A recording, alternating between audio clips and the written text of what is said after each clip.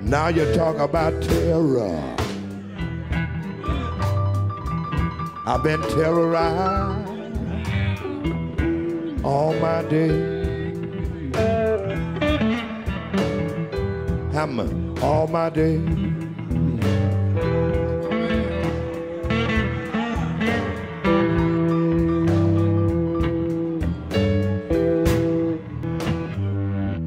Hi, I'm Chris Hedges. Welcome to Days of Revolt.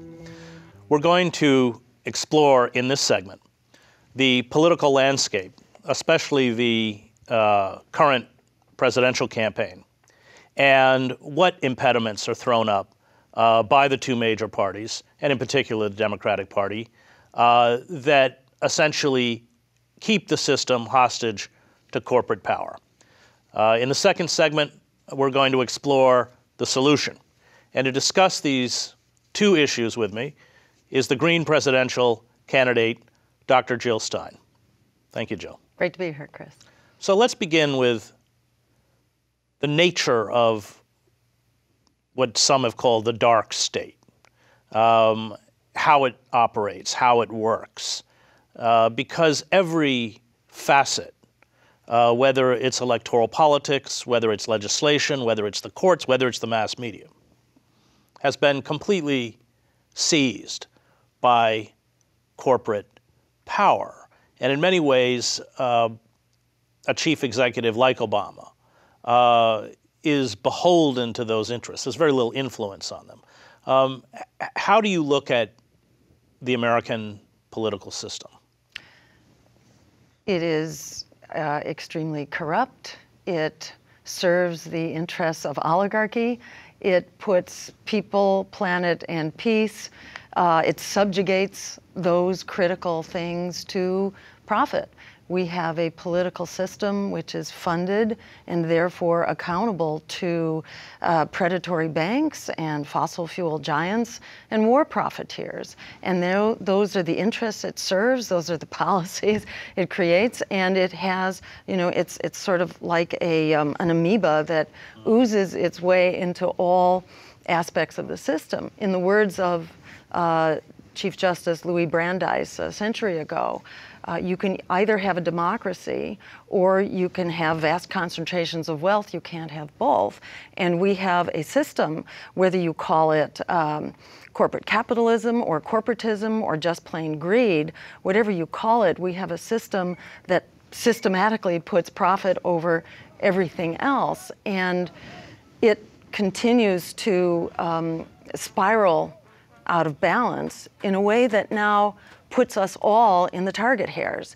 And I think that's the sort of exciting thing about this moment that we'll get to in part two. But it's reached a level where no one, except for really the 1% or perhaps the 5%, but no one now is out of danger. We're imperiled in a very clear and direct way, whether you're talking about an entire generation of young people who are locked into debt for the foreseeable future, the decline of wages, the true joblessness that actually exists, the foreign policy of total economic and military domination that's blowing back at us now catastrophically, the immigrant human rights disaster as 60 million people were forced to migrate over the past year alone. I mean, and the climate is in meltdown. Right. So in some ways, we're in this kind of magical moment. It's an existential moment, which is very personal and very real. So it has enormous potential, I think, for transformation. The question is, which way is it going to go, right, but it's and not, how are we going to make that happen? And it's that old, essay by Rosa Luxemburg, Revolution or Reform. When you have all of the major institutions captured by a tiny elite, power elite, a cabal, whether that's an oligarchic cabal or fascist cabal, it doesn't matter. It essentially shifts the focus of all of those institutions to serving that tiny elite at the expense of the citizenry. And that machinery is key, so that if you're running elections, in some ways it doesn't matter because these forces have captured these institutions and systems of control. And because they operate them, they're beyond the capacity of any particular politician to influence. Exactly. And that's what Sheldon Wolin calls inverted totalitarianism, by which he means it's not classic totalitarianism. It doesn't find its expression through a demagogue or a charismatic leader, but through the anonymity of the corporate state.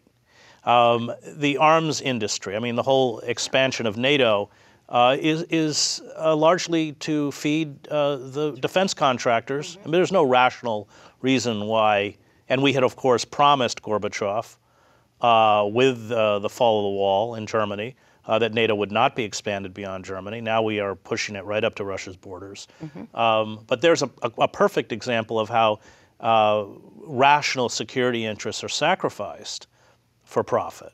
You're a doctor. You understand the disaster of our for-profit healthcare system, including, of course, Obamacare. Everything is commodified within the society. Yes, and I think your point is exactly right. Because it is so pervasive and so embedded into the DNA of our institutions, our non-profit industrial complex, our military, our political parties, that is the establishment political parties, unions being co-opted to the degree that they are, and large religious institutions for the most part, with exceptions. But the institutions we used to rely on as the basis of our society, I learned from one of your books, how much they've all been corrupted. And it makes the point, in my view, elections need to serve the movement. Elections need to be about building long-term capacity. And I think political parties also need to serve the movement. They need to be firewalled against taking corporate money, against not only super PACs, but PACs, and accepting money from the surrogates. Ideally, we should have a completely publicly financed system. And in fact, in my home state in Massachusetts, we passed public financing for elections, and it was the Democratic legislature, 85% Democratic, which could have passed any law and overridden any veto by the Republican governor. It was they who dismantled the public financing that we had passed as the people in a referendum. And it was at that point in roughly 2000, that I realized that change was not going to happen inside the Democratic Party. Well, let's talk about the Democratic Party. Well, how do you view it as a political entity? What is its role? I don't think it's a rational, a product that has a specific intended role, but I think it's an expression of political power. And just look who funds it. It's banks and hedge funds and war profiteers and the private prison industry. This is who it is accountable to. And it works not only by controlling the money, it controls the media, and particularly this mockery of democracy that we call presidential debates, controlled by the two political parties who decide not only do they select the candidates through their basically their big money filter, but they control the audience, and they control what press gets in, and they control the moderator, and therefore the nature of the questions. So these are elaborate staged events to create the sense that resistance is futile. I had the great pleasure of having fought my way into a statewide governor's debate in 2002. The first time I was tricked into running for office against Mitt Romney for governor. I was told, you're a doctor, you're fighting community fights, just do that, call it a political campaign. And that's how I got tricked into doing it, discovered it was a different animal altogether, but it's also a very different animal from the way that corporate parties run campaigns. And I found it extremely enlightening and very exciting and a very empowering conversation that was waiting to happen. We fought our way into a debate because the public was going crazy even then in 2002 with this monologue, the Democratic-Republican monologue. We got into a debate, and I articulated the usual agenda of cutting the military, greening the economy, living wages, a school system that actually teaches to the whole student for lifetime learning, not to a test, et cetera. Kind of the obvious things that went over like a lead balloon inside the TV studio. And when we walked out, I was mobbed by the press, who told me I had won the debate on the instant online viewer poll. And at that point, I realized that this is a scam. The whole Right. political system is a scam. That we actually have power. In the words of Alice Walker, the biggest way people give up power is by not knowing we have it to start with. We do have power, but it's very hard to know it given how corrupt the institutions Well, they've are. created all sorts of mechanisms by which that power cannot be expressed That's right. and actualized, and they've also created mechanisms by which dissident voices are really effectively shut out. If not thrown into the clinker, yes. Not thrown into the clinker. And so you end up with these kinds of campaigns, the presidential campaign that we're currently watching, where in essence you have two parties who are both beholden to corporate power, but stoke fear among increasingly polarized segments of the population, fear on the right with all of the homophobia and against undocumented workers and this kind of stuff, and fear within the Democratic Party that you are going to unleash nativists and yahoos, and of course two of them would be Donald Trump and Ted Cruz, on the country as a whole. I mean, what's interesting in the Republican Party is that these kind of neocons, Cheney, Wolfowitz, Pearl, use these culture wars to build a base, but they've kind of been overthrown. How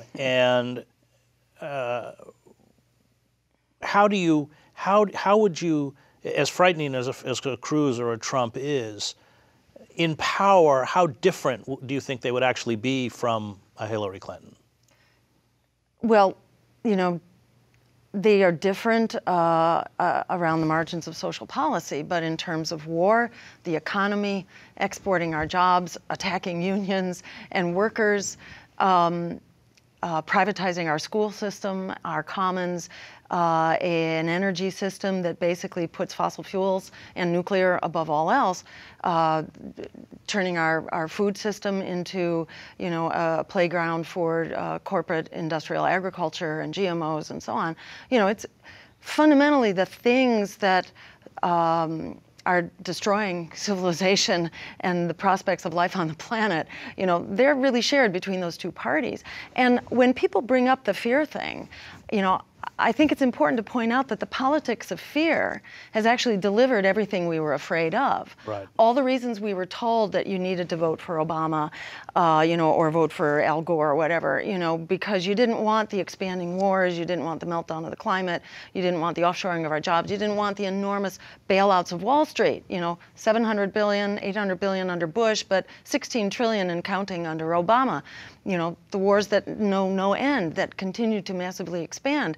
So, I try to remind people that you have differences around the margins, but the core stuff is essentially the same. The differences are not enough to save your life, to save your job, or to save the planet. And we're not going to get out of this mess without some real work and some real sacrifice. It's not like there's a simple fix here. We need a politics of courage, not a politics of fear. We have to understand how absolutely deadly the threat is that we are facing now, whether it's the next economic collapse, which we are really teetering on the brink of right now, or whether it is the meltdown of our climate. Well, we've raised by 1 degree. We've got another 5 degrees in the pipeline, which we can't control, even if we stop all carbon emissions today. And we are looking at the collapse of our major ice sheets within the next couple of decades. Within a handful of decades, we could basically ruin all coastal cities. When Pearl Harbor was bombed, we called out a national emergency, and within 6 months we had converted 25% of GDP to a wartime footing and stayed there. So the point is, we can do what we need to about climate, and we'll talk about that more in the next segment. But we are facing an all-out climate emergency. And that's taking place. It got much worse under the Democrats. Obama with Right. 2 houses of That's right. Congress. People should not make excuses for Obama. It was the bad Republicans. And this is the second point about the politics of fear, which is that the lesser evil paves the way to the greater evil. It's not in opposition to it. it makes way for it, Well, because people don't come out to vote when you're just one shade less terrible than the bad guys. We should also acknowledge that Obama's assault on civil liberties have been worse than under Bush. That's right. On so many fronts. Kill lists, the NDAA, the pursuit of going the after press. whistleblowers Yes. with the Espionage Act. So it's not been a maintenance of the status quo; it's been a deterioration.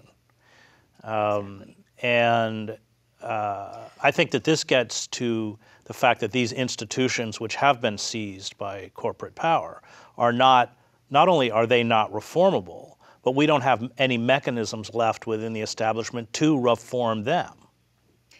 Yes, and I want to underscore your point also about sort of the insidious, evil of the lesser evil.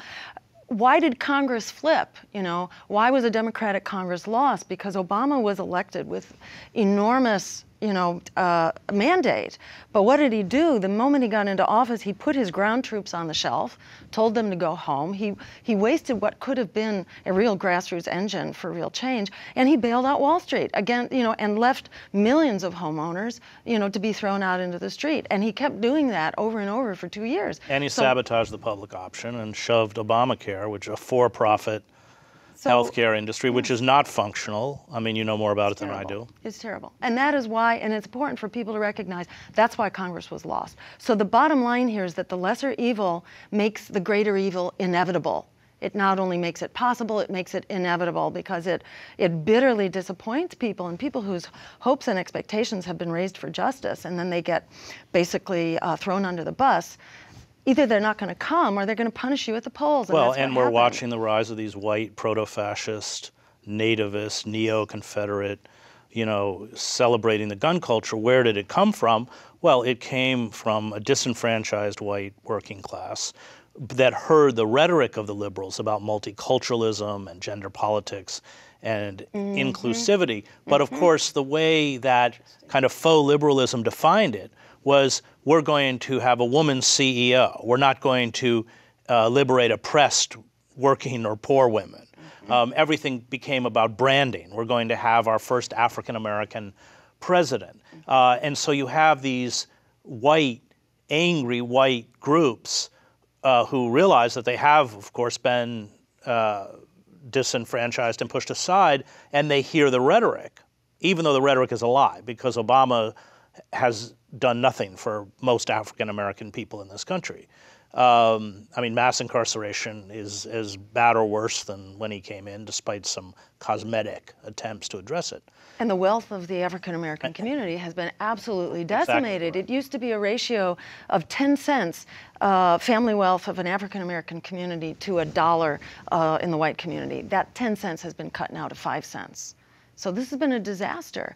And when people talk about, needing to be terrorized by the executive, and therefore voting your worst fears rather than your values, 2 points. One is that democracy needs values. Democracy does not exist in a vacuum, and there's nothing more powerful than a moral compass. We have to bring that moral compass to our democracy, because it is a ship lost in a storm right now. There is some risk in getting there, but you have to build.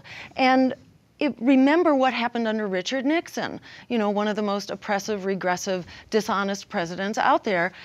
Remember what we got, because we had a movement in the streets. The power is ours. We got, women's right to choose by pushing the Supreme Court, which is also an institution that's amenable to public pressure. We got we brought the troops home from Vietnam. We got the Clean Air Act and the Clean Water Act and OSHA and established workers' rights and Ralph health Nader and calls safety. him our last liberal president. Yes, exactly. Because of movements. People have been systematically disempowered, by our media. We're fed this corporate brainwashing, many times a day, that we are powerless, and therefore we have to choose between two oppressors. And it's really important, to reject that lesser evilism and stand up and fight for the greater good. The greater good here has been lost in the battle between the evils. We're allowed. It's like voting on American Idol. That's what we're allowed to do. it means nothing, as this study by the Princeton professor That's right. and his colleague have just pointed out. When you look actually at legislation, almost everything that's pushed through Yes. has very little popular support and serves the interests of corporate lobbyists who write it in the first place. But it is a kind of species of participatory fascism. It's a game, and a very cruel one, and of course we are bombarded with over the airwaves with Exactly. propaganda, and all of which are driven to make all of the, to drive home the points that you made, that this is, that we can't step outside the system, and yet our only hope, of course, is. And in fact, if we dare to have the courage of our convictions, and those who are on this spectrum of justice, among the many movements that there are, if we all stand up, there's hardly anybody left sitting down. If we're standing up for workers' rights and for living wages and for health care as a human right and for ending student debt, for God's sakes, 43 million young people who are locked in debt, if they alone come out to vote, we win this election because they have a plurality of the vote. If word gets out that young people can take over this election, if they stand up for themselves and for the leadership that they could have to really change direction, we can win this. So, the weak link in this chain of change is to actually reject this mind-numbing disempowerment and acknowledge the power that we have. How's that going to come? It's obviously going to come through movements, and Yes. we've seen the rise of some magnificent movements, Black Lives Matter, the anti-fracking movement.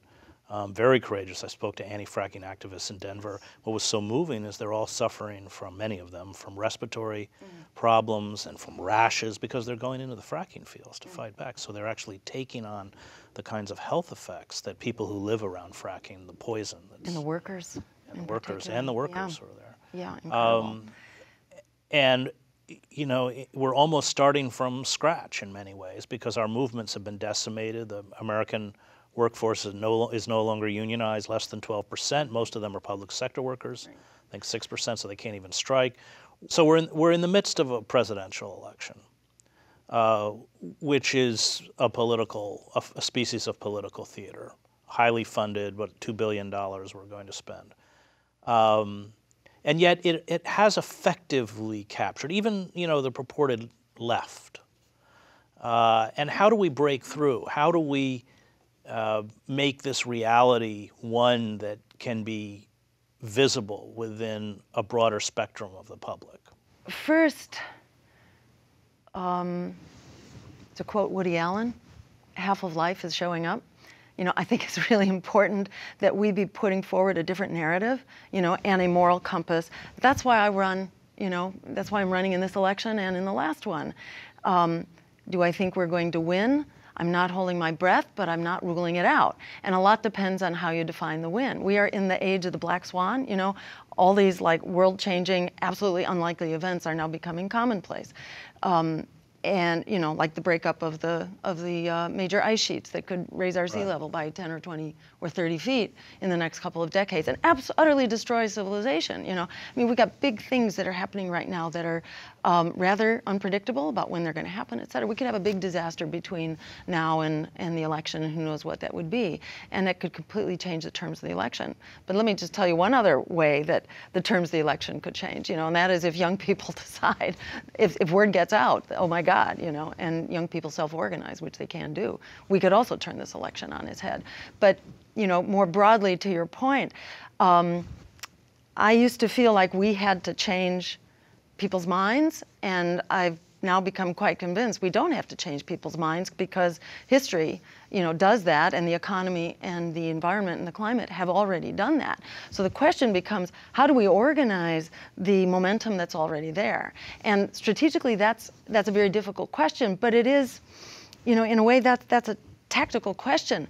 I think it's so empowering to recognize that in the court of public opinion we have won. Polls now show, in fact, 21% of Americans identify as Republicans. This is the Wall Street Journal poll done in June of this recent year. So 21% identify as Republican, 29% identify as Democrat. This is like all-time low, and 50% have rejected them both. The two major parties actually have incurred majority unfavorable ratings by most of the public. People don't trust the two parties, and they shouldn't. And it's a communications challenge. And we have tools of communications. We have tools to do, basically guerrilla media and guerrilla marketing, and you have self-organizing constituencies on Facebook and so on. And yet the great impediment is the military-industrial complex, which absolutely. has seized control of the economy, seized control of the federal budget, carries out wholesale surveillance. It will fight tooth and nail. And it will. And I don't think we know exactly where it's going to go, but we would be crazy to stop, because we are, we have 1.5 feet over the cliff right now, So it's like, are we just going to roll over here and get pushed off the cliff, or are we going to stand up and fight? So, it's not like you need an assured endpoint, but we know at the endpoint, we know the trajectory that we're on. So the question is, how do we optimize what history is going to do here? Because history will mobilize people as the treachery of the system continues to be inflicted on us. And the question is whether we will mobilize in time to change it. And to the point you were making early on is that as one candidate, you cannot do this. If a good candidate can squeak through the Democratic Party process, well, that's great, but that does not change make. We need a movement. That movement needs a political party, which is only one mode of how that movement works, and we have to work on all cylinders.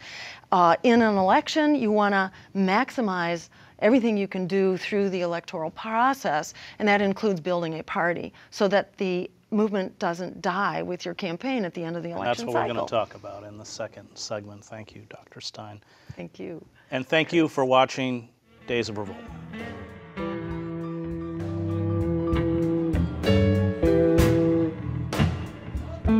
Had to eat out the watermelon patch. And they put me in a shack